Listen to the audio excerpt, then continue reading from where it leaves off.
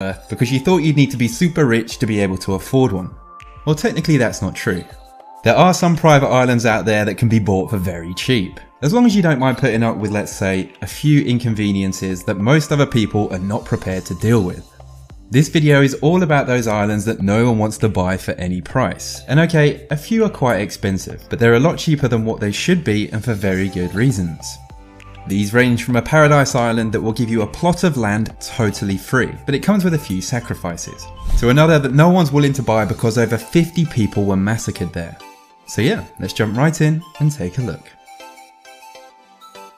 Daksa Island, Croatia, also known as the Island of Ghosts. Daksa Island is in the Adriatic Sea and it's close to Dubrovnik, and it's been up for sale for around €2 million for countless years, but no one has ever shown any interest in buying it, even though it's described as a paradise dream island. It has beautiful views, good all year round weather, a home already built on it that was used as an old monastery, a lighthouse, a fortress, and easy access to local towns, and it's priced very considerably. So why is no one even remotely interested in buying it? Well, the Island of Ghosts name probably gives you a little clue. If not, it's said to be a cursed and haunted island, because the island was the site of the Daksa massacre where 53 people were slaughtered, including the island's priests and the Dubrovnik mayor in 1944 during World War II.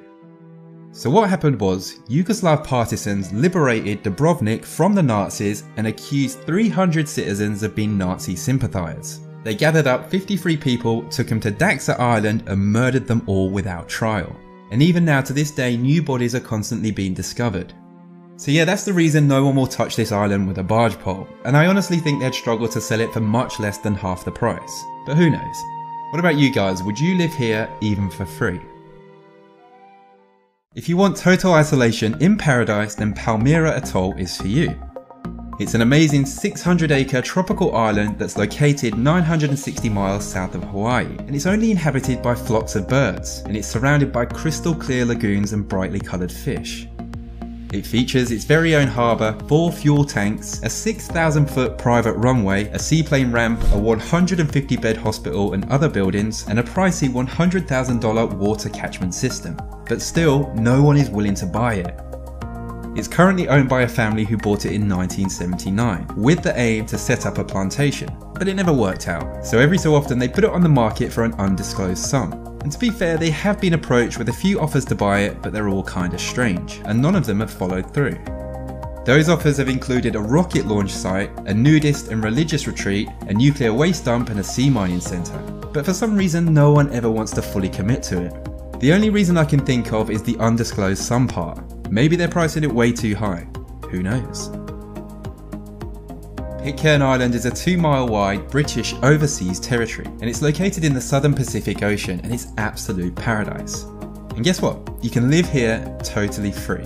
Nope, I'm not joking. You would not have to pay a single penny. Okay, maybe just the cost of your boat ticket. Surprisingly though, no one has taken up this promotion offered by the government to boost its population, even though it looks like a total dream to live there. But still, no one is willing to accept the free plot of land in this picturesque island, and that's because of 2 reasons. First one is that the island's population was started by mutineers of a British ship in 1789, and the descendants that live there now were involved in a large child abuse scandal. 6 were imprisoned of the less than 50 population, including the mayor. And I guess that makes people think, what the hell is going on this island? That's a large chunk of the population behind bars. The second reason is because of the isolation. It relies on food deliveries every 3 months from New Zealand, which is 3,000 miles away. And there's only 1 store on the island that's open 3 days a week. So I guess it would be a little bit of a disaster if the food deliveries stopped. And they are the reasons no one wants to live on this island, even for free. Little Rocky Island in Canada features hidden coves, untouched beaches and dense woodlands. And this would make an incredible retreat for anyone wanting the quiet life or to escape society or a possible zombie invasion. You could set up life here in a little cottage and escape it all for $74,000, but for some reason it hasn't sold for a while, and through looking I can't see any reason why. I think it could be because low tide exposes ground to the mainland, meaning it's technically not always an island, or maybe it's because it's priced too high, who knows. What could you buy with $40,000? Maybe a new car, some round the world trips, or a down payment on a house. Who knows, it could buy a lot of things. But what about a 1 acre private island with a little house slash shack on it? Yep, for 40k. Don't believe me? Well, it's true.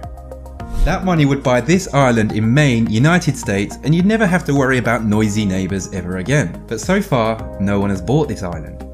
That's because when the tide comes in, half of the island disappears, which means at times you're technically getting half the advertised space, which also means you could probably barter the owners down and get it for an even lower price.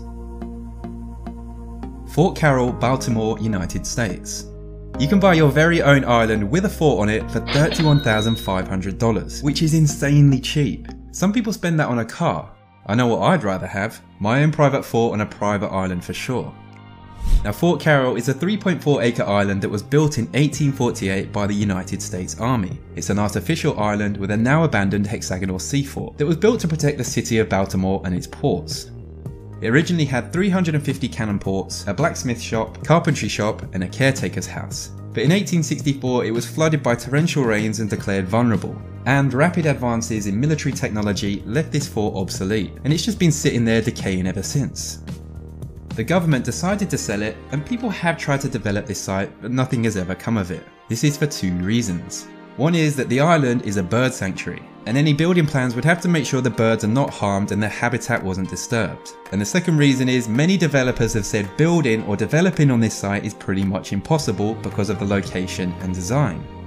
But hey, if you want to live in a ridiculously cheap island with a fort, then this is the place for you. Just know that you probably have to stay there in a tent or something, because doing anything with it would be pretty near to impossible. And that brings this video to an end. Thank you so much for watching. If you're new around here, make sure to subscribe and hit that little bell icon to turn notifications on. That way you'll see all my new